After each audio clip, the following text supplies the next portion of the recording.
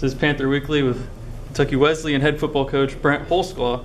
Coach, can you talk about last week's 42-0 win briefly? Yeah, it was a questionable opponent in terms of their stature as a program. Late in the summer we had revised our schedule because of NCAA rules, so that was a game we looked at trying to move, but due to the lack of home games and my ability to try to find one for, I believe it was October 17th, we just went ahead and stayed with the game. Kind of went as I expected. They had some nice athletes, but I just don't think that they have the right amount of time to prepare for opponents, and certainly that showed in the contest. This weekend's homecoming weekend at home. You got Louisiana College coming in. Could you talk about that really quick? Very good football program, very well coached, really well disciplined.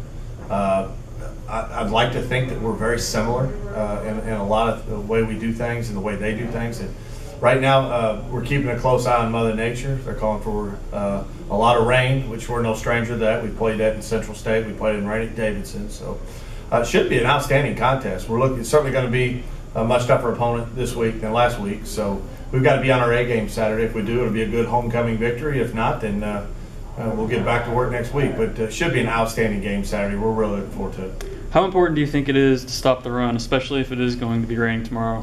Been really pleased with our defensive production since the Limestone game. We played a really tough Delta State game. Like, they're in the top 5 right now in total offense in the country. But our defense has really stepped up the last 3 or 4 games. We shut out God's Chosen. We were able to hold Davidson to 14 points, 7 points in regulation, and we held Central State to 7 points. So right now, our rush defense is much improved than it was in the first quarter of the season, and our pass defense is better. So right now, our defense right now, I've got utmost confidence in. They're really playing lights out, and certainly going to need that Saturday as Louisiana College is very accustomed to putting points on the board. So big challenge on both sides of the football for Saturday afternoon. Defensively, who do you think has made the most strides overall?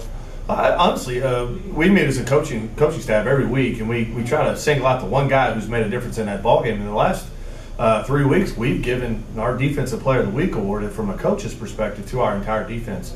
Everybody's really stepped up, and I think a lot of that has to do with getting early games against schools like Murray State, Delta State, where you're really playing at a different level, and when you get back to our level of ball, that competition kind of shows. So they really gelled well. For me to sit here and pinpoint one guy would be unfair to the other guys because they've really come together well as a defense. I'm extremely proud of those guys.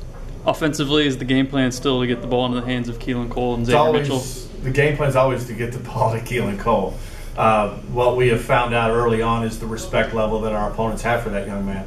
As he has been double and sometimes triple covered, even in our games against FCS schools, and he's continued to do a pretty good job with that.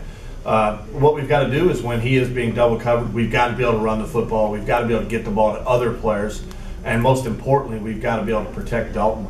If we can do those things, then it should be a great late stretch of the season for our football team. All right, Coach. Thank you for your time, and good luck tomorrow. Appreciate you.